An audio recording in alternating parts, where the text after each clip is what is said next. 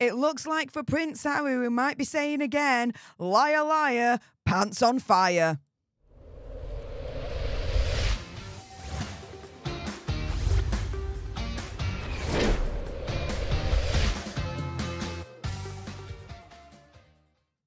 Hey up everyone, it's me, Stef, the Alternate, your nerdy alternative, and welcome to another dose of the Daily Nerd, where I break down the royal news and gossip of the day that's pretty much caught me eye. And oh my goodness, yes, let's jump into this madness, shall we? Because I'm just asking for a friend here at this point. Did Prince Harry lie about why he didn't meet King Charles earlier on this month when he was in the UK for the 10th anniversary of the Invictus Games?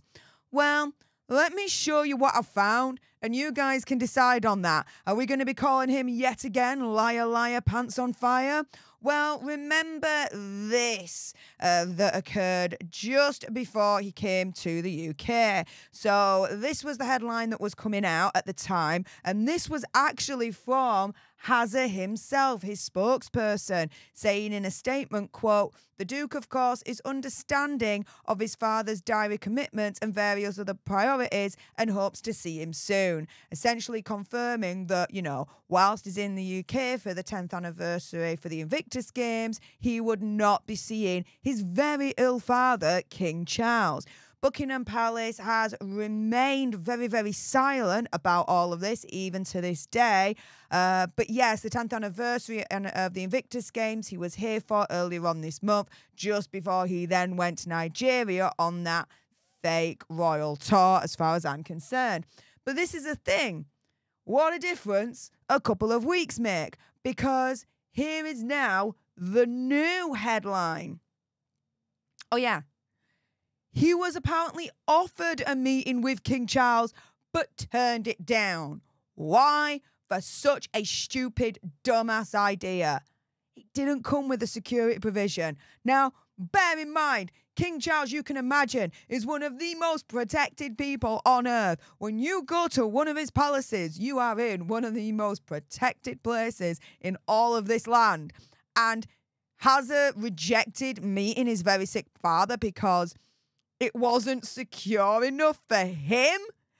This you cannot make up. This is absolutely insane. But yeah, reports are coming through that Hazza turned down an invitation by the king to stay at a royal residence when he visited the UK earlier this month because he had security concerns, it's being claimed. So instead of this initial statement, which was, I do want to meet up with my dad, but he just doesn't have time right now because, his diary commitments is absolutely full.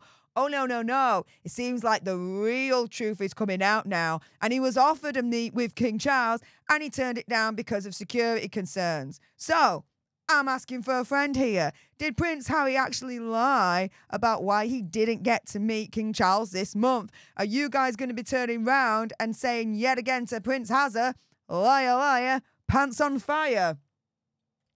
It's not looking good for him, is it, guys? But instead, he chose to stay at a hotel, presumably with members of the public, because it meant he could come and go unseen. A lot of royal family members come and go unseen from royal palaces. What the hell? But it's reported that he's said to have declined his father's offer because it didn't come with any taxpayer-funded personal security provision, which would leave him staying in a visible location with public entrance and exit points and no police protection. Yeah. That's pretty much the hotel that he was staying in as far as I'm concerned. People can come and go as they want. It's a visible location. There's a public entrance, hence it's a hotel, right? No police protection there. What the hell? He thought it was much safer staying at a hotel rather than at one of the residences or palaces of King Charles. He's gone insane, guys, if this is true. Now, the outlet further maintained that Hazza remains devastated about the withdrawal of his automatic right to police protection, which he's still battling the Home Office over through the British courts. He's trying to appeal all of it. He's going to lose. But this is the thing, right? He's wasting, as far as I can tell, millions and millions of pounds on a battle he's just not going to win. And even if, right, in an alternate universe, he did win this battle, he would become even more hated in the UK, because the majority, when I look at the polls, are showing that they're not agreeing that Prince should have taxpayer-funded security whenever he, Megxie and the kids come to the UK. We don't want to have any of our taxpayer money wasted on those absolute grifters. Are you kidding us? No way, no how. So even if he does win this battle in an alternate universe, really, in the grand scheme of things, he loses big time, because all the criticism and all the hate will be multiplied like 100 times over, because we don't want any of our taxpayer money to go to him. He can absolutely bog off, him and Megxie. Hey, stay in California if they think it's safer there. Stay there. We don't want him in the UK. No wonder Megxie doesn't want to come to UK ever again. I don't blame her, really, to be honest. It's better that she stays away as far as I'm concerned, because the majority of the UK, we don't like her. She only has like a 25% approval rating. 75% of us, yeah, we're not looking down fondly on her, that's for sure. But whenever he comes to UK, he has to give 28 days notice if he wants a security provision, with each request assessed on an individual basis by RAVIC, which is the committee that oversees protection of royalty and public figures. Something that he doesn't like, but this is the thing, right?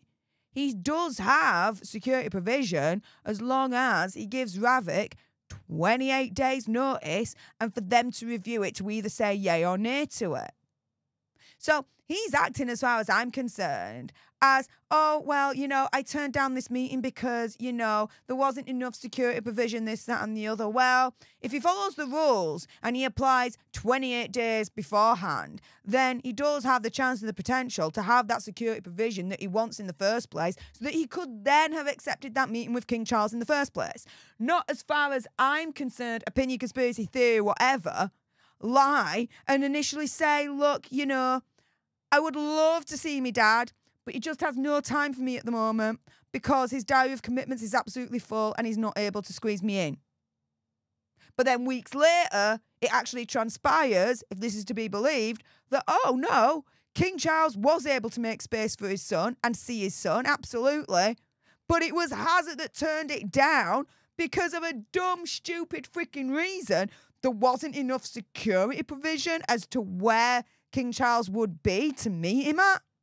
King Charles, again, is one of the most protected people in this land. Where he is, those spaces, those residences, those palaces, one of the heavily fortified, protected places in this land.